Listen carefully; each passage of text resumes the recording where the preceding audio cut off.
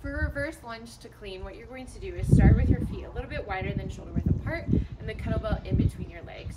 You're going to grab the kettlebell so your palm is facing away from you, and you're going to complete a clean while you reverse lunge. So it looks like this, clean as you lunge.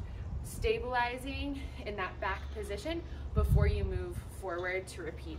So if you're doing repeated, so clean, come back, clean, come back, just like so. Really working the quad on that stabilizing leg as well as your glute and that full body on that